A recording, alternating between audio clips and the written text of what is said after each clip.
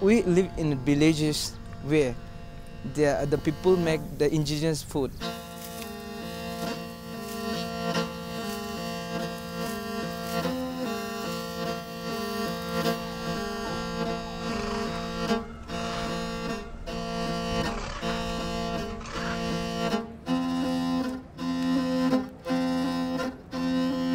Land is ours, then movement is ours. If leadership is ours, then every decision making is ours. Consideramos que el mejor banco de semillas está en el campo, en los diversos territorios, en los diversos ecosistemas. Quisiéramos que la historia la contáramos nosotros mismos que venimos de los pueblos.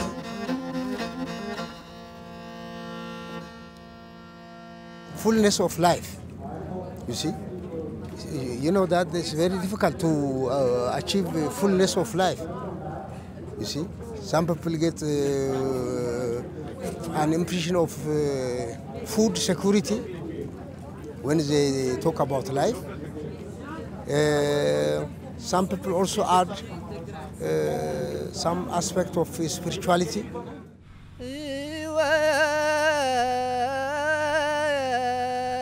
Fullness of life. I found Indigenous Terra Madre closer to that.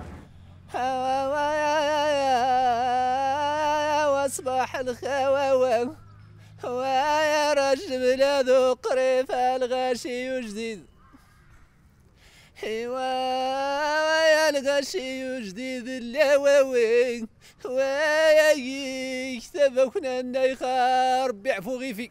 For myself, you know, as a young person and being from, you know, a community that has very strong food traditions, I think one of the things that I would like to see is our people being able to shift more towards a lifestyle of really being able to interact with the soil and interact with the natural world, and not only interact but being able to observe and being close to the world, the natural world again.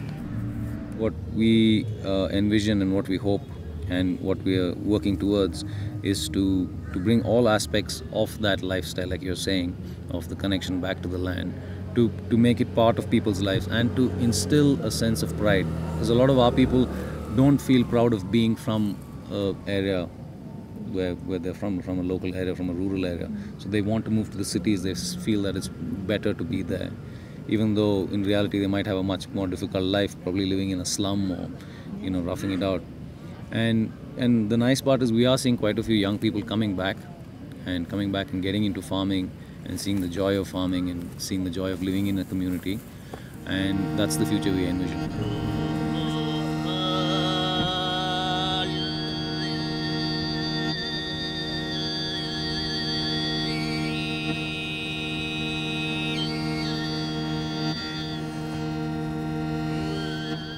The challenge is that we have most of our people are not educated, so that's already not a challenge. And it is really very difficult for this community to accept the women to be the leaders.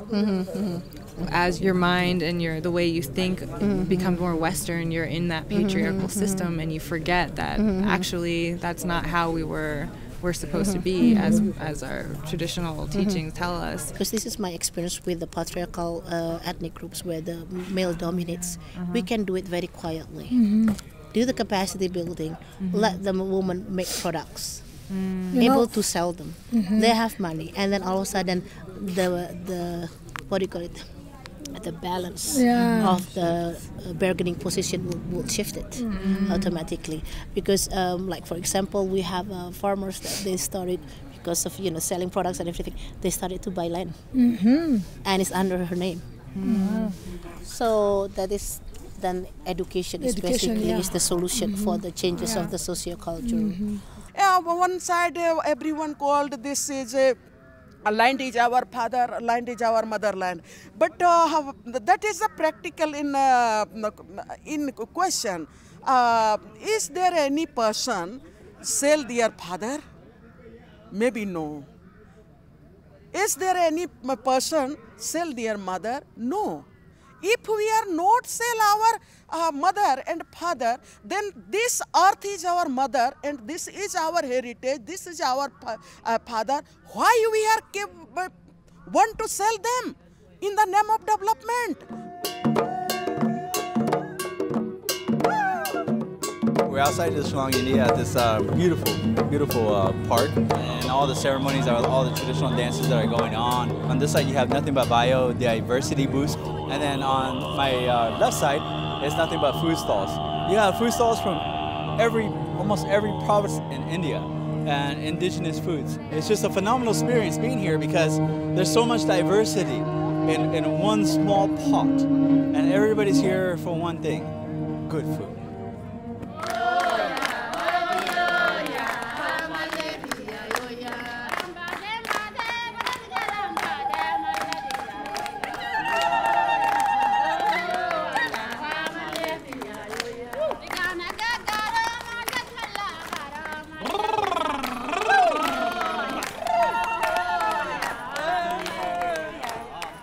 Hay pan de Mongolia, hay pan de Egipto, hay pan de Bolivia, de todos los continentes. Lo más importante es de que son de recursos locales de los lugares. There are 148 tribes coming from 58 countries who are here together. Indigenous peoples are the ones who maintain and cultivate the biodiversity around the world.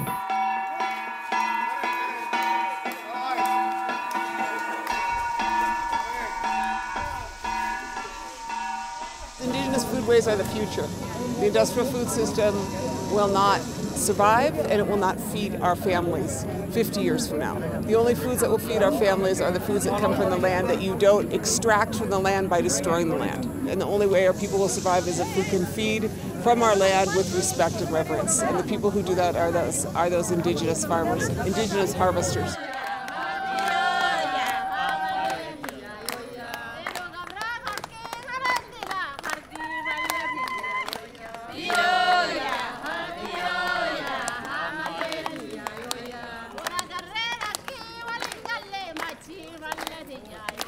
Yeah.